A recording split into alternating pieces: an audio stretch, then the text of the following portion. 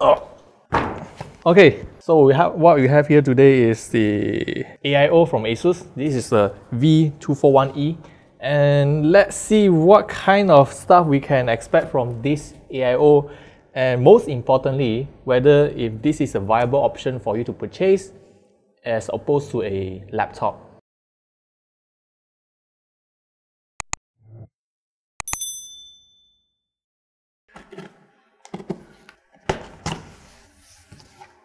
So here's the thing about unboxing this kind of AIO PCs, because you have a big device that need to take it out, and especially it's a big monitor, so you have to like take extra care and follow the instructions.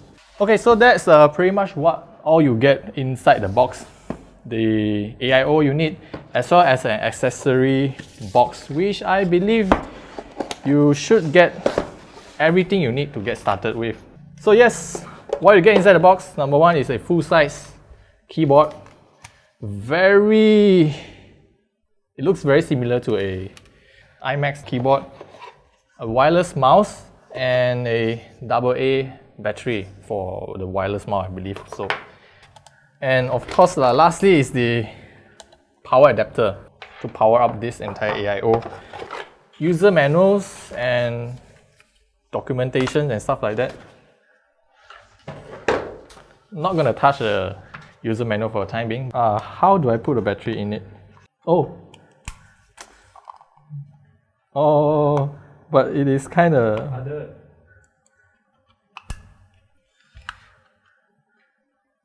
Okay, so the AA battery is actually for the mouse, and it is a bit tricky to open the bottom cover here. But one thing is good about having a cover that you can remove, because the receiver is actually can be stored under the mouse over here. Battery for this keyboard is, I think, is here. So this one, I don't understand why they use AAA battery for keyboards and then AA battery for a mouse. Like, you can at least try to standardize the battery size. For keyboard, I don't mind if you use AA, because keyboards usually you just put it on the table and you don't move it around that much. So weight is not a concern. But for mouse, really, a single AA I can accept. It would be better if they use a single AAA, because the lighter the mouse, it is less stress on our wrist. Oh, by the way, I forgot to mention about a single dongle is used to pair both of these keyboard and mouse, so one dongle for both. Okay, that's fine. Let's focus on the AIO. Now, the front is pretty straightforward. What we have here is just a 24-inch. To be exact, it's 23.8 inch, but well, let's just round it up to call it a 24-inch. Display with matte surface finish, so you will get less glare, but at the cost of course, the sharpness of the display and everything. At the bottom here, interestingly, they place the webcam under the ASUS logo here. Generally, this is not really a good position to put a webcam, because it is either pointing at your chest, or if you like, pointing upwards directly into your nostril. But let's go around and see what kind of ports we get here. Okay, here's the thing about AIOs. Most of the time, they sacrifice some usability for aesthetics. Of course, what we see here is all the ports located at one single location.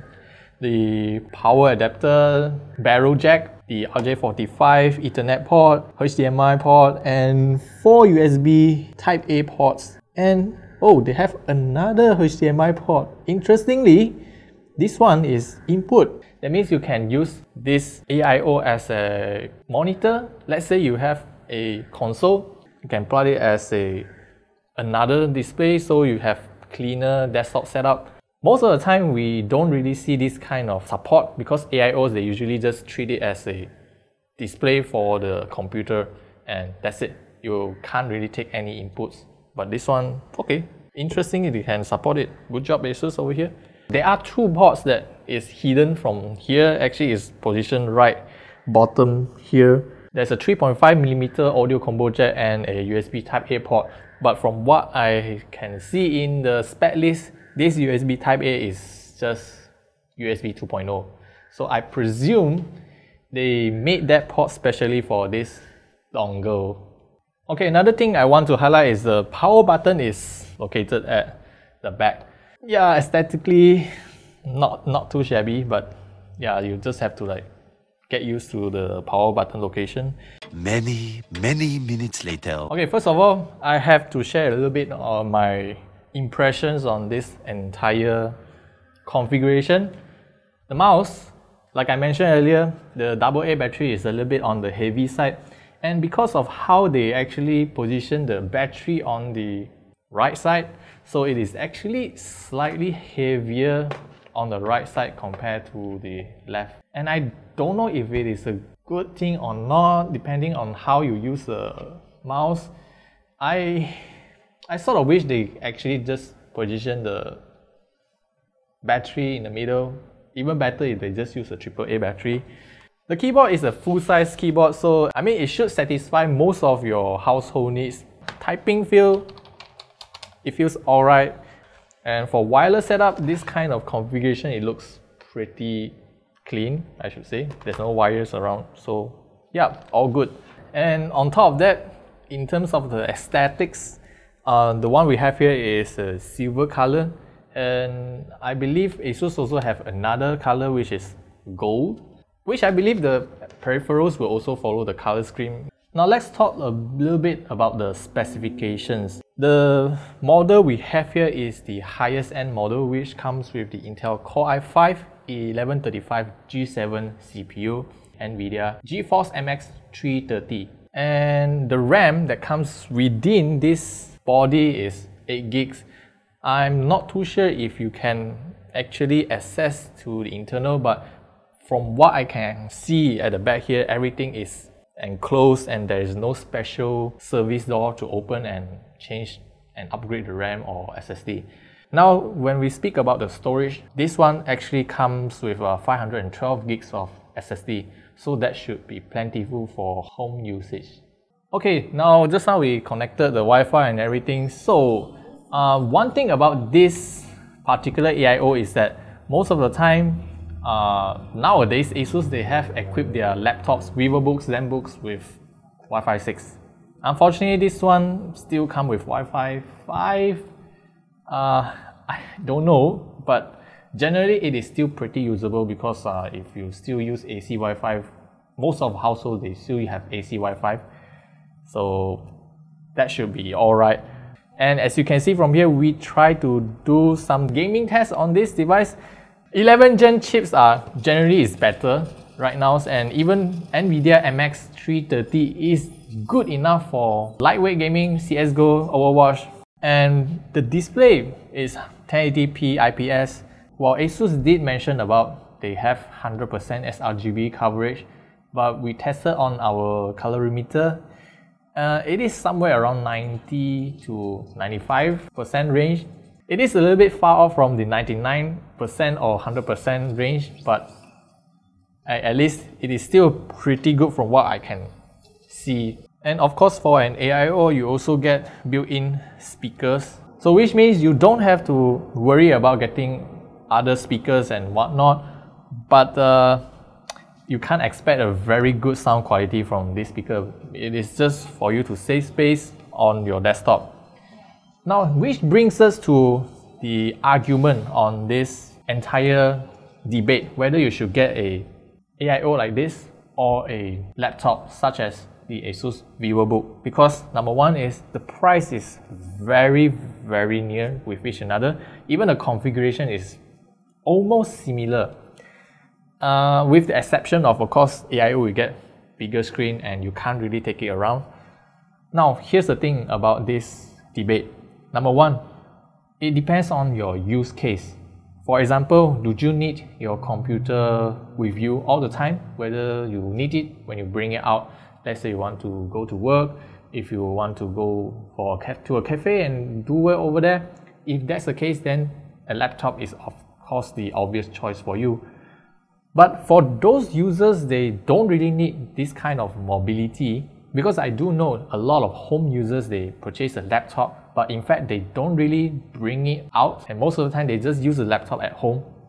So in that case, I would suggest them to get an AIO, because number one, it is way more enjoyable to use with a 24-inch display. So the ASUS V241E comes in 3 different configuration and 3 pricing wise. The one we have here is the highest range, is 3299 with Intel 11 Gen Core i5, 1135 G7 and NVIDIA GeForce MX 330. It is 200 ringgit more expensive to the next model, which don't have the NVIDIA dedicated graphics card. And then if you want a cheaper model, of course they have at 2,799 ringgit. That one you will have to sacrifice the CPU for an i3 model. I personally would recommend you to get the middle option, which is 3099, even though that one doesn't come with dedicated NVIDIA graphics card, but it is still very powerful for your everyday use. If you use it for YouTube, web browsing and everything else, that model is the perfect balance between the money you spend and the performance you get. Of course, if you want to do editing, lightweight editing on Premiere Pro and whatnot, of course you can fork out that extra 200 ringgit to get the NVIDIA MX graphics. So I hope this video somehow answers your question whether why this thing exists and why some users would choose this one compared to a laptop. You see, laptop is for portability. Even though they both of them come with the same hardware configuration and at the same price point, laptops you can bring it out and work on anywhere else, but you will not get the same enjoyment from watching this 24-inch display for entertainment and Netflix, things like that. So yep, I guess that is a pretty clear cut between AIO and laptop. And yep, that's all I want to share about this ASUS AIO V241E.